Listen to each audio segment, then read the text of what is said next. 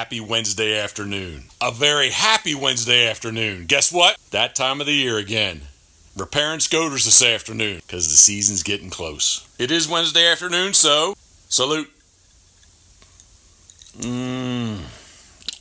Ooh, thinking of you we are. Ha ha ha. Hey, sincerely and truthfully, for my underage viewers and especially my much younger viewers, if you must drink, wait till you are of legal age, and for those who are over the age, please drink responsibly. So while I'm doing this, the past couple days I've been helping John Prather of Ocean City Guide Service, who has gunned over my Scoter rig before, decided he wanted to wait to the very last moment, to decide to carve what he calls the big black swan. Whoa, whoa, whoa, this is the train wreck of the day. The train wreck, I say.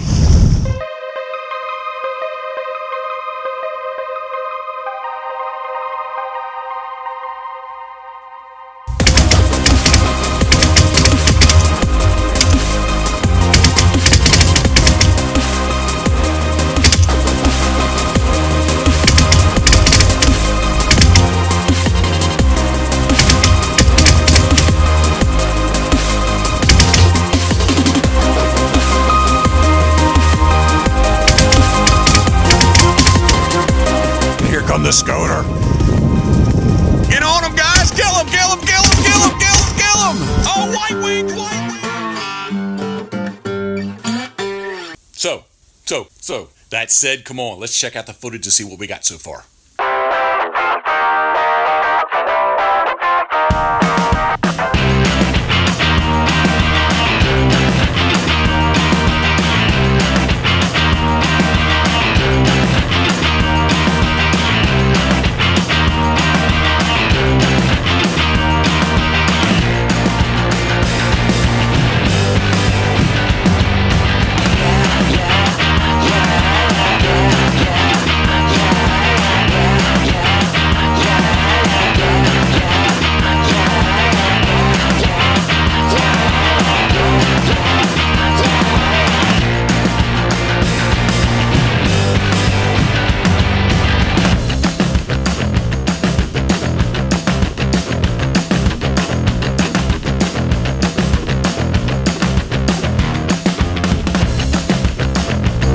So from all this 4-inch block, we don't need the 4-inch.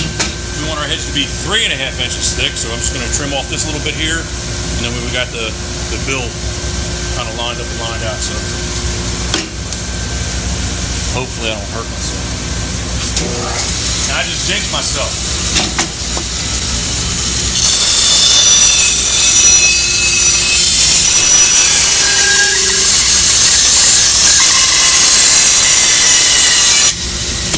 There a little, because our wood wasn't clean on the bottom, it got hung up in there a little bit, but she's okay.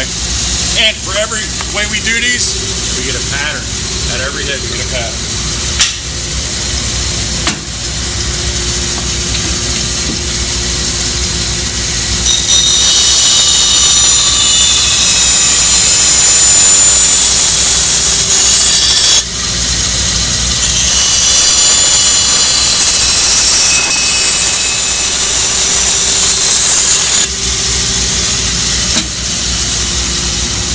I joke around quite a bit, but sincerely, if you're doing this at home, please be careful. All right, this is dangerous. I know somebody's going to be saying, Jeff, don't use a bandsaw this way. But here, this is what I'm going to do because these bottoms are dirty. Just kind of clean them up a little bit.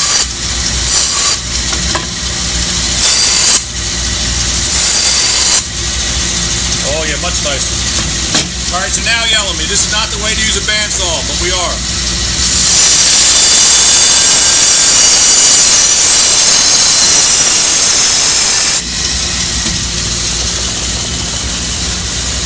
Relief cut.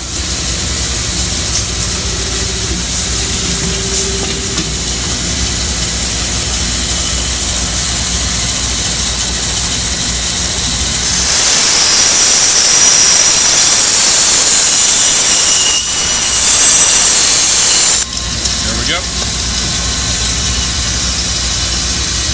What you think? And then from this we can put a couple more lines on it.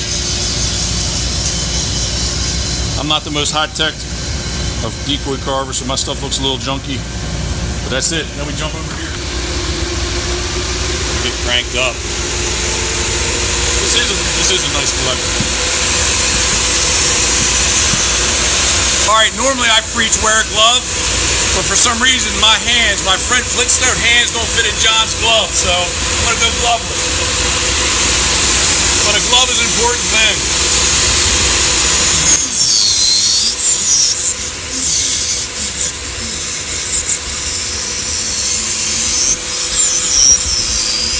That's the hard side here. This is the easy side here. Nice butter. Nice and easy.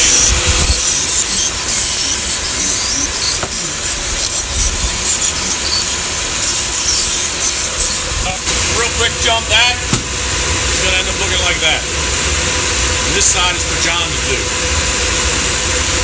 Thinking of you, we are. We rolling?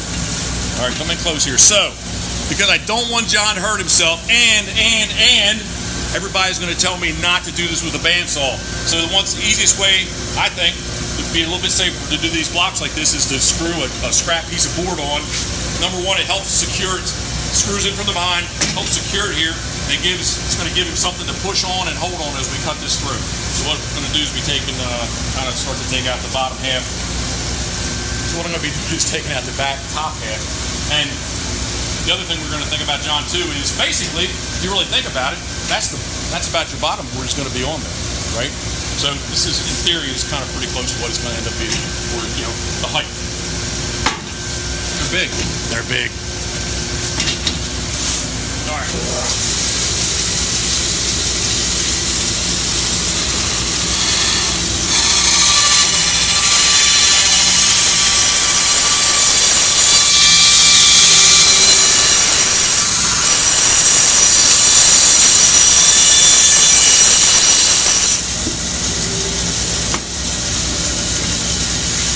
Fairly harmless.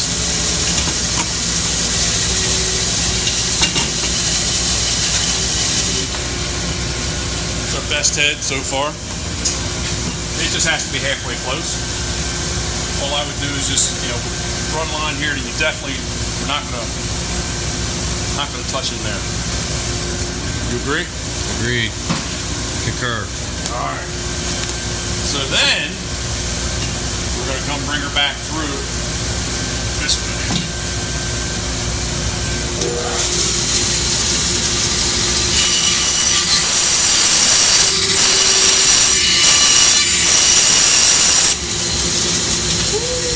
Starting to look like a duck, or at least a decoy.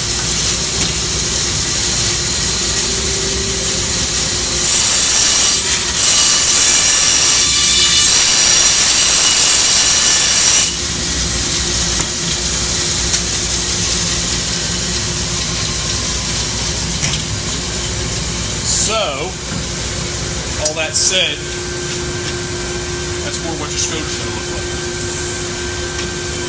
And then from there, have at it with your GoPro.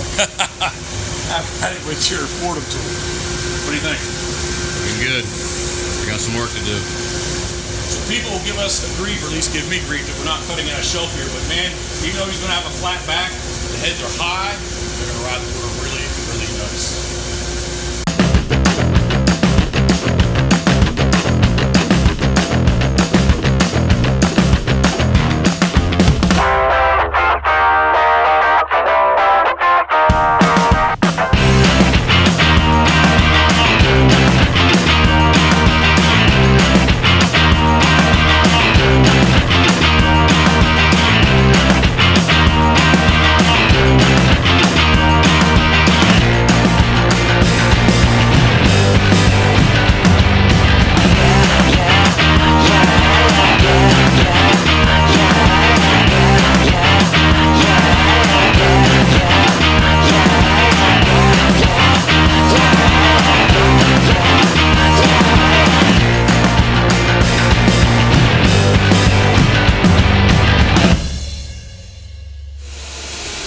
Just, John, because we don't have the bottom boards all yet, I don't think we go much further, but you can kind of see how it's shaping up.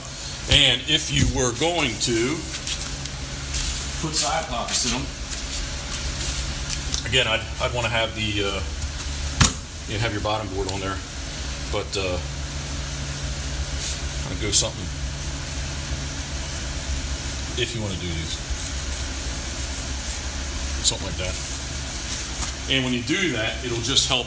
It'll help from here to here gets pulled in there, and then from here to here will get pulled in. And it'll help. It sounds goofy, even though you're putting. You're kind of carving a depression or carving a relief in here. It just kind of helps pull it together. But that's what I think. Lots of work ahead of me.